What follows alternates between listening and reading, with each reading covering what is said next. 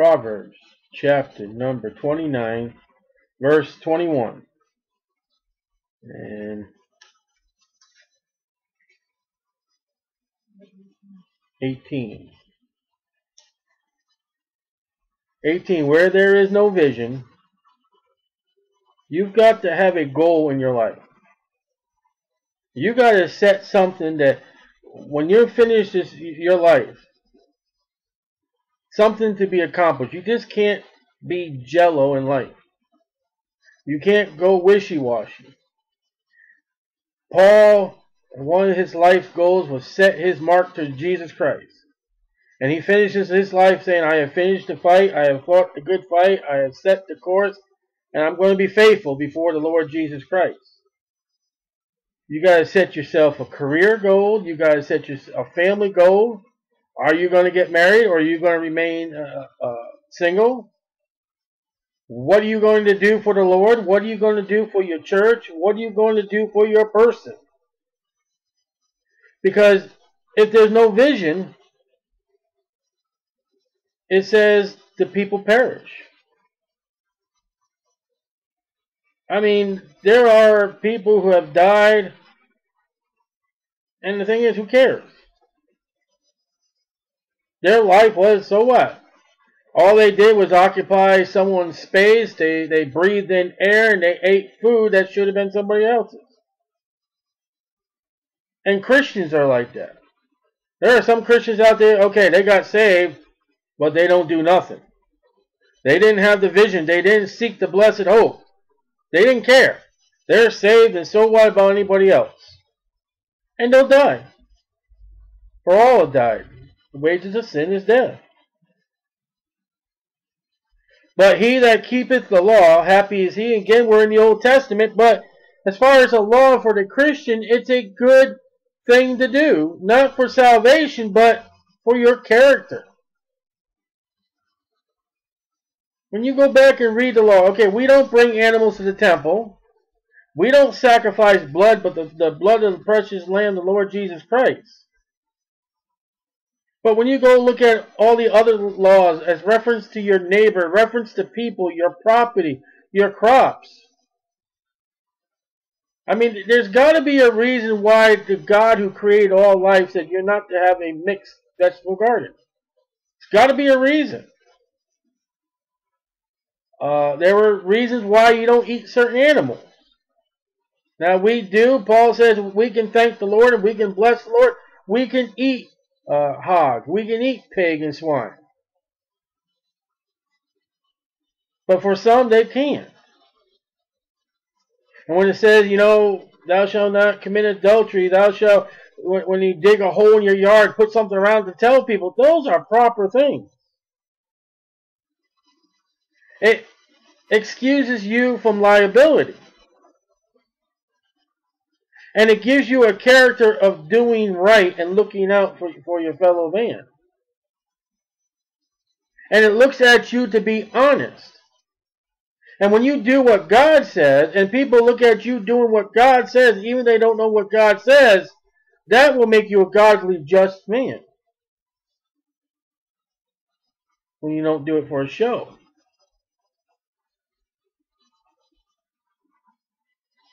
Those Pharisees and Sadducees in Jesus' time, man, they made up the laws. They did this. They said, I mean, with the finger of the law, you do it. And they didn't do nothing. And the people followed Jesus because he showed compassion. He showed love. He showed forgiveness. What the religious people weren't doing. And he kept the law. 100%. And his vision was the Calvary. And he went all the way.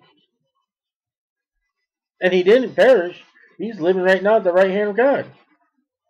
And the Bible calls it, he is our example. Jesus told us to take our cross. Do you know what taking your cross means? Do you know the Bible says all they that live godly in Christ Jesus shall suffer persecution? Do you realize what the cost to be a Christian?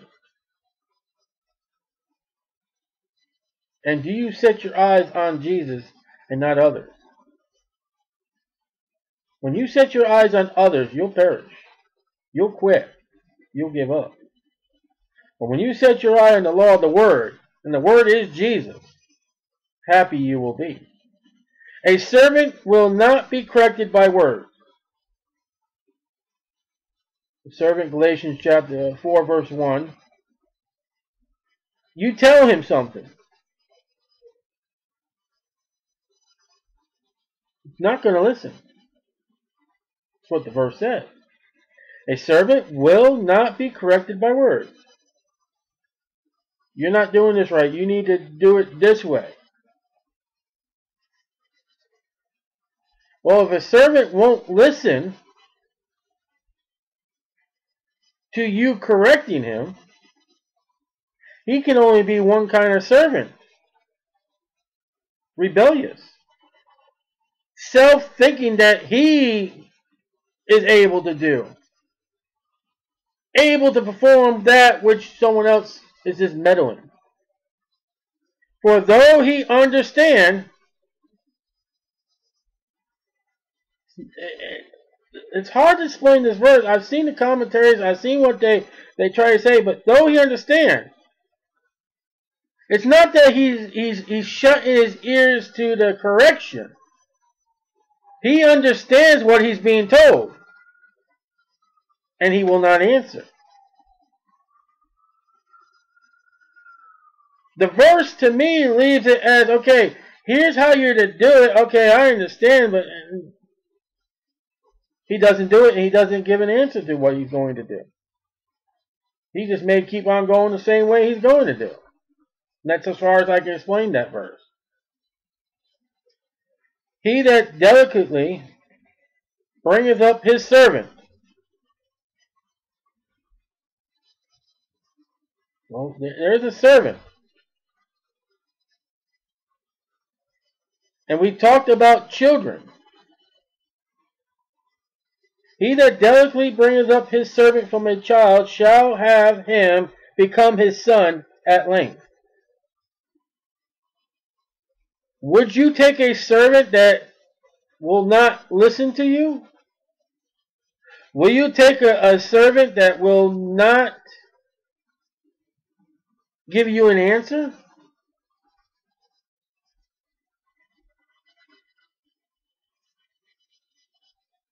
In verse 20, see thou a man that is hasting his words. He's going to answer you before you get... So we have in verse 19, we have a servant. Verse 21, we have a servant. We have a servant that will not do what you tell him to do correctly, and he will not give you an answer. In verse 20, here's a man, even before you finish the sentence, he's got an answer.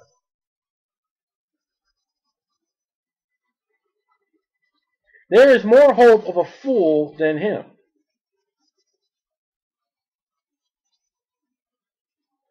Now, this is not somebody you're having a conversation, you're trying to, butt in, or trying to, step in and maybe give your, whatever. This is somebody, well, I've got a problem with my wife. And, when women, you got to handle women, and, my child did this. Hey, you got to understand with children, let me tell you about, they don't even hear what the problem is. Verse 19, he understands. Verse 20, he's not even going to give you a chance to explain it. I can assume, this is me assuming that, alright, this is how you operate this piece of machine. Hey, I'm going to do it my way, okay? You just shut up. You're not going to say it like that, but I'll do it my way. Verse 19, his servant will not be corrected by words. But though he understand, he will not answer. Here's this piece of machinery. Let me show you how it's to be used. And the servant does it, and the person getting instructions walks off with the machinery being used. Verse 20. Here's this machinery. Here's how I'm going to do it my own way. The guy with instructions walks off, and here's the machine. Bang! Uh-oh. Verse 21, he that delicately bringeth up his servant from a child shall have him become his son at the length. He takes that servant as a child, and he shows him, and he explains to him what he wants, how he wants it done. Everything in particular, that servant grows up as a child and knows everything of what is expected of him. I mean, I don't understand. This is the thing that came to my illustration, but if the forks belong on the right hand of the plate, if this guy wants it on the left hand side of his plate, the servant will put it on the left hand side, not because it's wrong or right, because that's what he has been taught to do. Now, doesn't the Bible tell us that we must be born again? And there are some servants of the Christians. They'll be corrected by the Word of God, but they won't say nothing. They won't give an answer. And then there are some who will just shut the Bible and say, I'm going to do it my own way. I'm going to come up with programs, and I'm going to come up with puppet shows. I'm going to come up with, wine coolers, and how many goldfish we can eat, and the pop the balloon if it's got the blue ribbon. And if you say 5 verses, we'll give you a red ribbon. And after 5 red ribbons, we'll give you 8 gold ribbons. And upon 10 silver ribbons, we'll get you a Bible that you already have a Bible from learning memory verses. What is that? That's not what God said. And these churches today, that what's playing around and what's going on, you don't see God saying it in the Bible. And yet they got, what would Jesus do? He wouldn't do what you're doing. He wouldn't cancel church during the summer so you can go to the beach. Paul would keep on preaching to midnight. And if you fell asleep and dropped dead, that's where the expression came from, he's going to go down and check you out and come back and start preaching some more. And yet, since you're born again, since the day you got saved, you nuzzle yourself in the Father. We call him Abba Father. And we seek to know what God the Father expects from us. And you get under what God expects and what not you would expect. All that relationship that God would call you a son. For you know what he wants from you. And if there's anything else in those verses, I guess it's open. An angry man stirs up strife. Troubles, problems. Whatever gets him angry, he's going to cause up a problem. He's going to make his anger known. The Bible says, be ye angry, but sin not. To that context. In other words, the Bible doesn't say, don't get angry. The Bible says you're not going to have a good 365 days at your job. Or 52 weeks. You're going to go through 52 weeks of your job, and you're not going to get angry. You're going to have 52 weeks of red lights. It's not going that you're not going to be angry. But here's an angry man. He gets angry and he causes fighting and problems. He doesn't mellow down. See, angry is not a sin. It's what you do with your anger becomes a sin. Jesus got angry. When he made that cord with the ropes and all that and went through the temple, you better believe with him. You think he was angry when he spoke those Pharisees? You vows, you vipers and you snakes and you serpents. You think he was happy? Jesus got angry. You know, if you were to read the Bible the way it's written, Moses got angry. And you can tell by the context. And there are things when we read the red letters of Christ, sometimes we just read it. We don't read it with the emotion. No, not quoting the thing, but Lord, will you call down fire like Elijah and burn up those cities? What are you guys talking about? How long have I been together with you? I can't believe you said that. I am peace and love, and you want me to call down fire because they wouldn't receive. How many other places? Listen, I was rejected of my own hometown. Turns to Peter. Get thee behind me, Satan. You think he was highly locking and having a good old time? Peter, if you understood what I've been telling you these years, I'm going to the cross for your benefit. To acclaim the victory over Satan and death. To one day get the title deed of the kingship of all eternity. Don't tell me not to go. A furious man aboundeth in transgression. Transgression is a sin. You better watch where you're furious. Because anger and fury will plant a seed of bitterness. And you don't want that seed. There's only, and I had this once in my time, maybe twice, and thank God I got rid of one of the times early. But when you plant that seed of bitterness, you take the most stubbornest weed in the world, and I don't know what that is.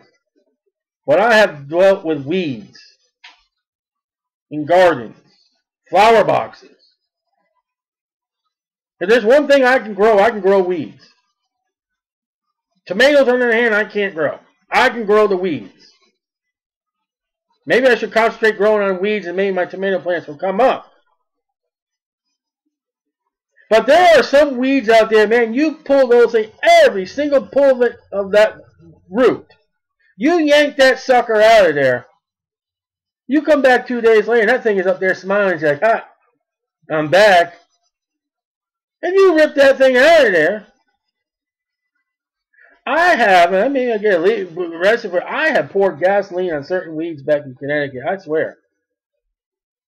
I have come back the next day. The next day.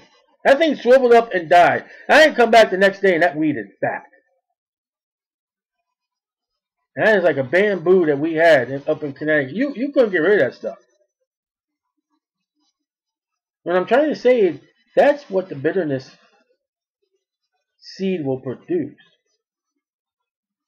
The most annoying weed that you can know about where you live in your part of the world.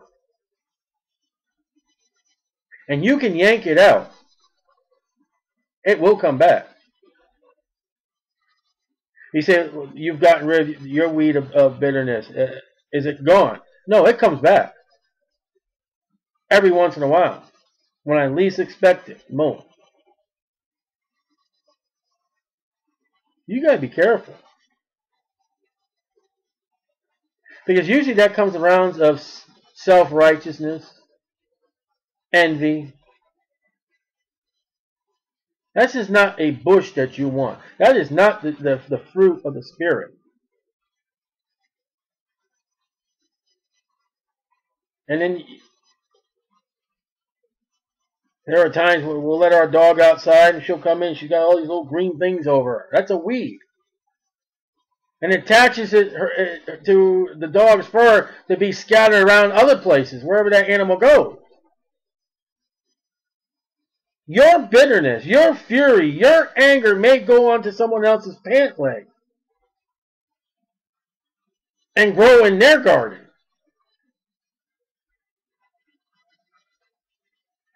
And the funny thing about it is, I don't know when I realized this, but when we were kids, you take dandelions when they turn white, and you sit there, you blow, and all those things just go everywhere. It's fun.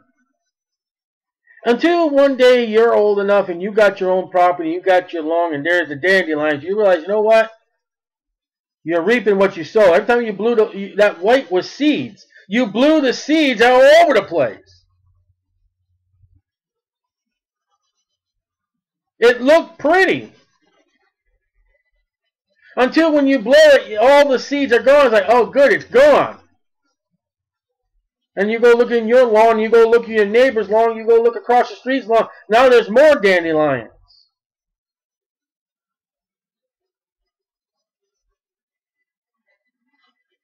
You just spread it out to your lawn and other people's lawn. And in beauty, it made it look good to you, but it's not. Poison ivy, the leaves look pretty. You don't want to touch them. And Solomon, through 29 chapters, has given us warnings about envy, anger, wrath.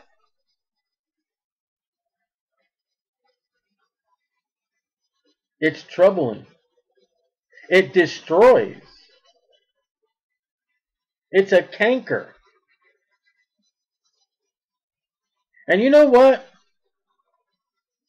With envy and with strife and bitterness, you know, they can go in and cut out a cancer spot in your body, and 15 years later do tests on that spot or your body, and hey, it's gone. It's eliminated.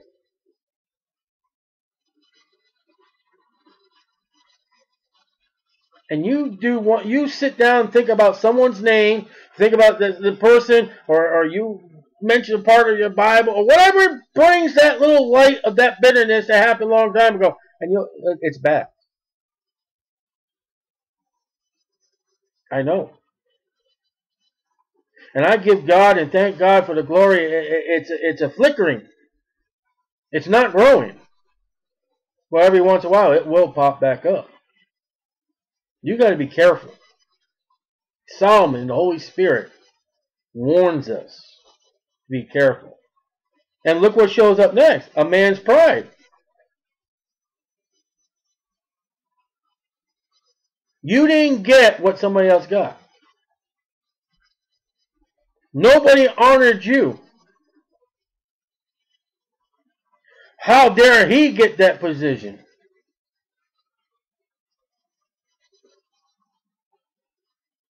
A man's pride shall bring him low. Matthew 23:12. Proverbs 15:33. 18:12. Isaiah 66:2. Daniel 4:30. Luke 14:11. Luke 18:14. Acts 12:23. James 4:6 and 10. 1 Peter 5:5. There is warnings against pride. Pride is never an attribute of God. It should never be in a Christian. Pride is a sin. Pride is what Lucifer had. Well, why is all the angels and all the seraphims and all that was before the throne, why are they worshiping him when I'm sitting up here, I'm involved in the music program, I deserve the I.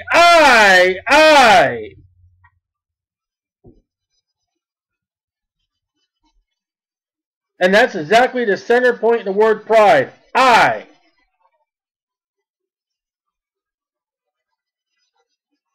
You know why America's going to fall? Because she's got pride. She's always had pride. You know what one of the sins of Sodom and Gomorrah was? Or sodomy? No, it was pride and abundance of bread and, entertainment. And I believe that's in Ezekiel. Shall bring him low.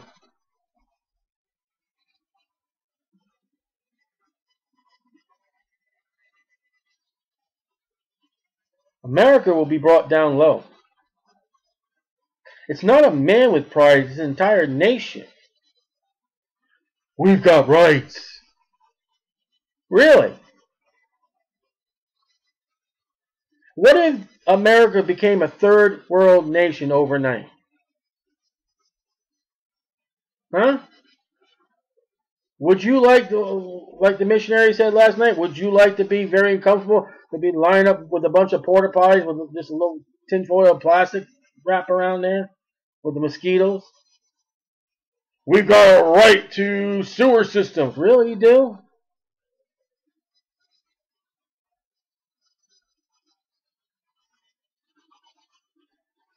I should take my family to Los Angeles, Washington, D.C., New York City, or Boston, or Missouri. And right in the middle of the riot, stand up and start preaching the gospel. We heard a missionary that when a woman was getting beat up, he just stood right there and preached the gospel. Everybody stopped and started listening to the message. That's a nation that don't have rights. A nation that has rights says, God, get out of here.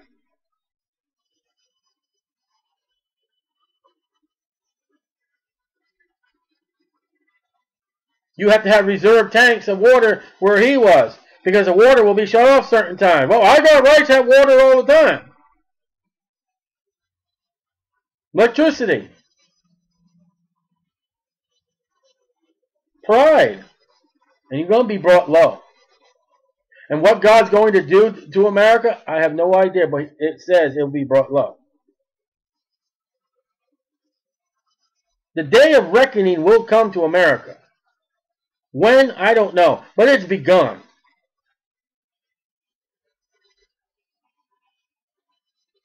But honor shall uphold the humble in spirit.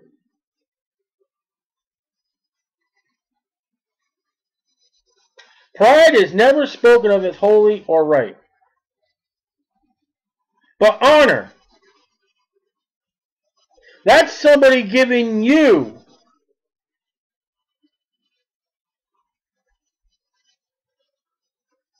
brother, I just want to thank you for going knocking on doors. Brother, I want to thank you for passing out gospel. Brother, I just want to thank you for, studying your Bible and being faithful. Sister, I want to thank you for being a great husband to your, great wife to your husband. Pastor, we love you. That's honor. Mom, Dad, I just want to say I love you very much. That's honor.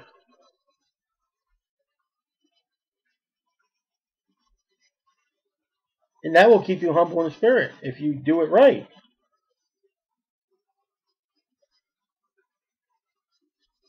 Don't you do anything to receive honor of men, Jesus said. Don't go out and do something just so people will look at you and praise you. That's pride. You will be brought low.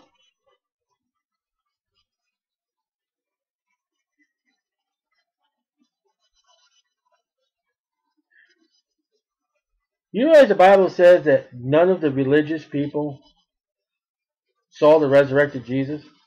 But they had to stand in their court and listen to Peter and James proclaim that he is risen. They never saw the risen Jesus. Their pride missed out. The little girl that was dead, Jesus goes in there and says, she sleepeth. They start laughing him to scorn. They never saw, the story ends that they never saw the resurrected little girl. The mom and dad did. You know who's going to love to see Jesus at his second coming? Those that are humble. Those that are prideful are going to throw all their idols and hide in the caves and ask the mountains to fall on them. A prideful Christian will sing, Lord, wait a little longer. A humble Christian will, Lord, come. I believe I got it all settled. I believe I have witnessed the most, and everybody I've come to, I know I've sinned in areas like that, but Lord, there's nothing better for you to come. One more day? Okay, Lord, let me do it for your honor and glory, but please come by the end of the day.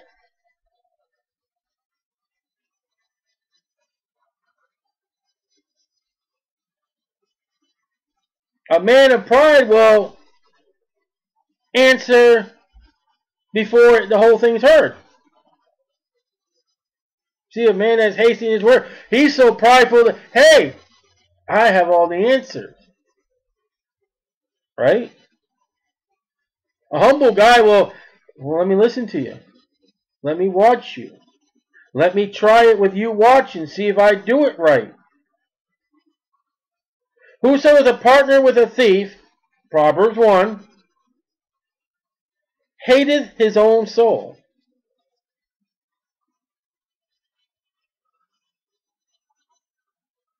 The eternal part of you in the Old Testament.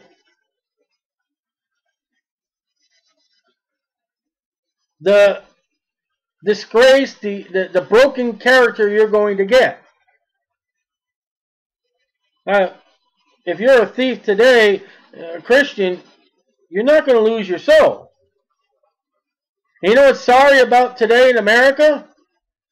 You won't lose your character either. Matter of fact, if you're a thief in America today, you're going to fit right in.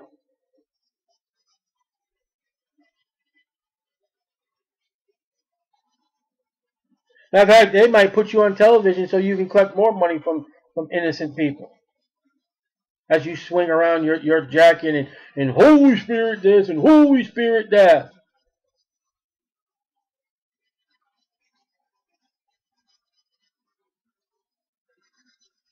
And the New Testament proclaims that he that stealeth, let him steal no more. I pressed that in the jail ministry. Don't do it. The Bible says go and get a job. There's a prayer we're coming, I think, the next chapter about stealing. Relying on the Lord. You know what's going to happen in America? It's going to end up in stealing because you're not going to have the money to buy it. And Christians out there who proclaim to be Christians, who have not put their trust in the Lord, are going to go out there and steal.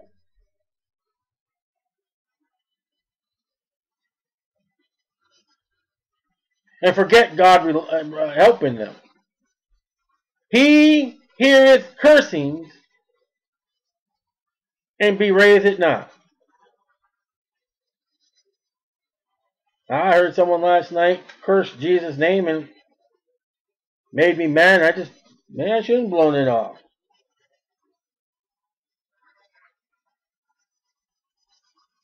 The person is a fool.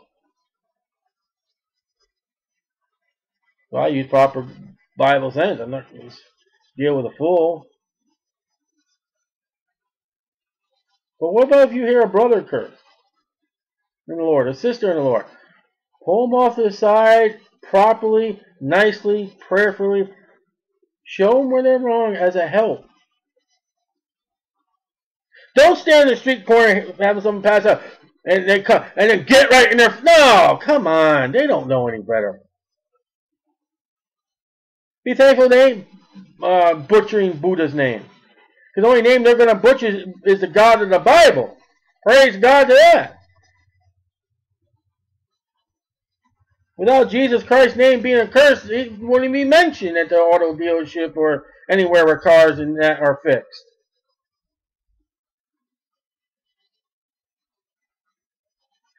The fear of man bringeth a snare.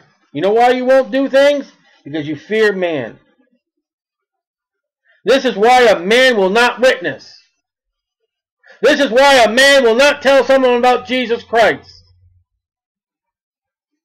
He can come up with all the excuses. He fears man more than he fears God. So when you run back to Proverbs chapter 1, it says, the fear of the Lord is the beginning of knowledge. They don't know nothing because they don't fear the Lord, they fear man.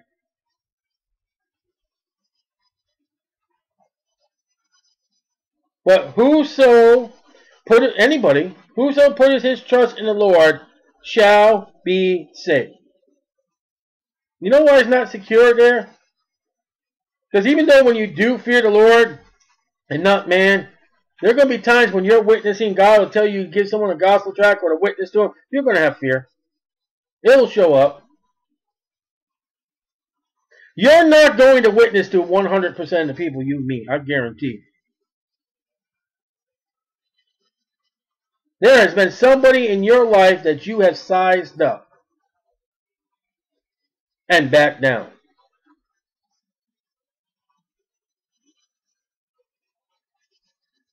I have seen big biker dudes me back down. And I watch with one of my children, can a guy just take his golf track and say thank you as sweet as he can. Kick myself in the butt and slam my head against a wall.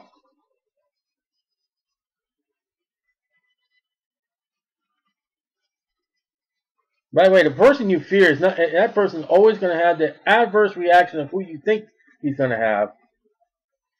And the one that you don't think is going to spit out nails and breathe out fire, that's the one going to do it.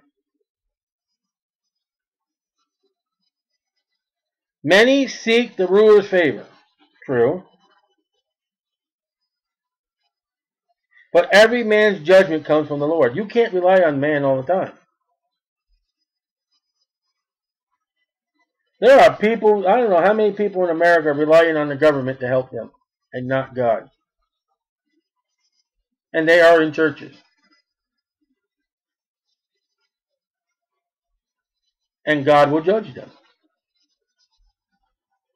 The Bible says a man not work, he ought not to eat. And you rely on the ruler and the government to take care of your food. What do you think God's going to judge you at? Now listen, if you can't make it and you need aid, okay. You're working and you're not making enough because your employers are greedy with the capitalistic system of America, how great it is. E-I-E-I-O. You just lost your job and you're searching, you're going out there, you're banging the pavement. Okay, get help. You know what I'm talking about. An unjust man is an abomination to the just. Really? Some of the friends I see Christians hang out with? Really?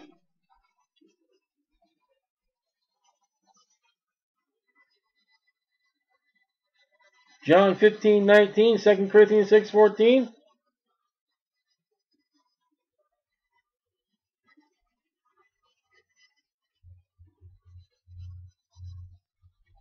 If they don't love the Lord Jesus Christ, if they not even have believed in the Lord Jesus Christ as their Savior, what does it say for you? It says an abomination.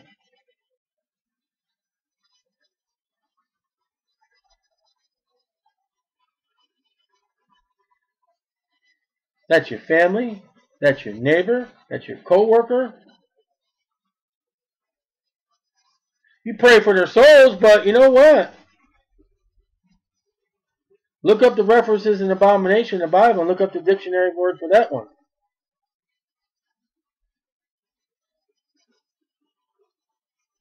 Many seek the ruler's favor, but every man's judgment cometh from the Lord. An unjust man is an abomination to the judge. You're going to be judged.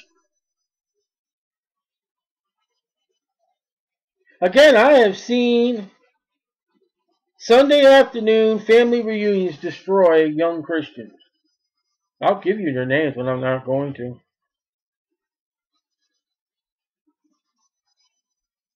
They go to church, but they're washed up.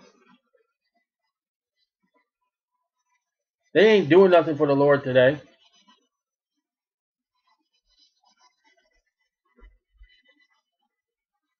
They don't hang around with those that are right. Matter of fact, they think those that are right, like me, they're the ones who'll tell you, don't say nothing, don't make no comments, don't get involved. Don't want to hear it. Don't you tell me about the true meaning of Christmas. Don't tell me about Merry Christmas. With me and my family, we're going to celebrate. Yeah.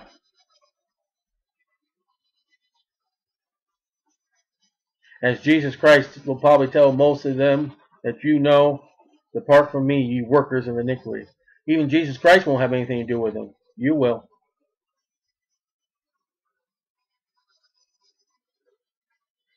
You know, Christians stuck together more like what they should as a family. the church would be a lot better.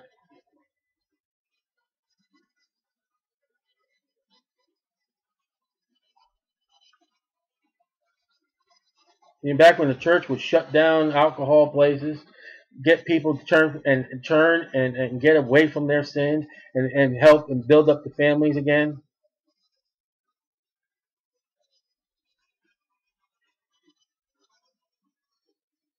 Back when if you missed church, you get a phone call from a concerned, worried Christian that makes sure everything's okay.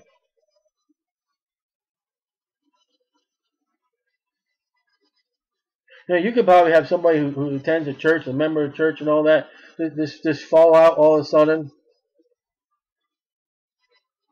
Who would be the first ones to call upon to find out that they have died in their house?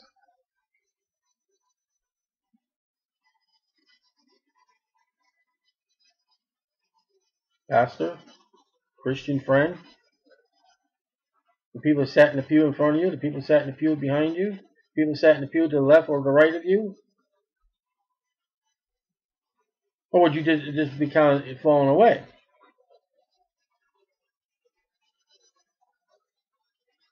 Or would the unjust be the first ones to find you?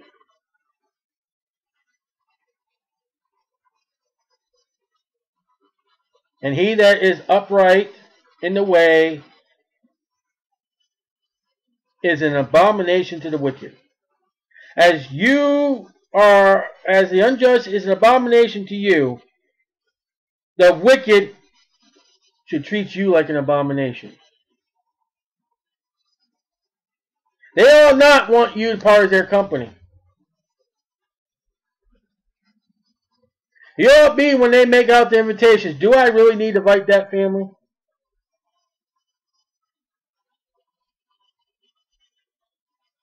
When they get together, do you know what your son, your sister, your father, or whoever, you know what they've been saying about the Bible and all that?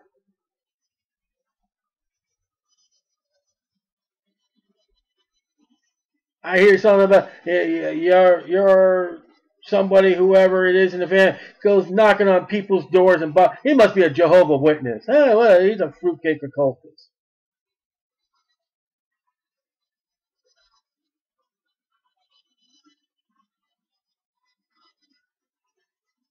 Well, how come those people weren't invited? Because they don't drink and there's just something about those people. We don't want them. They're just a killjoy.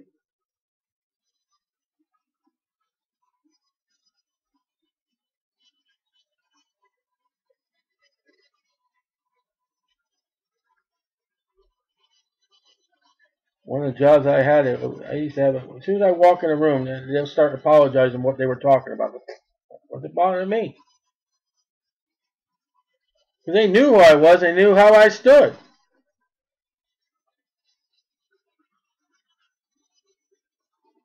And I know they did not want my company there. And I didn't want their company.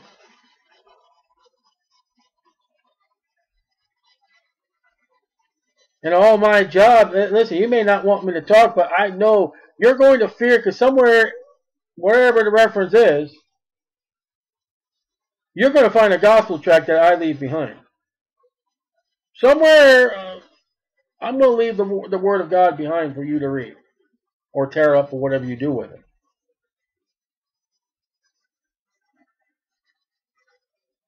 They don't want that.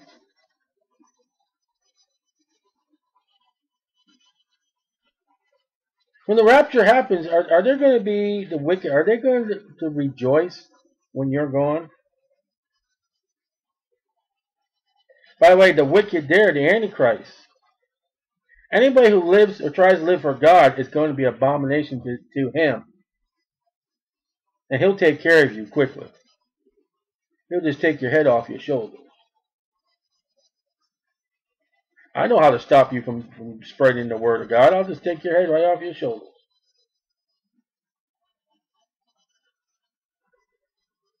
They don't love you. They don't care about you.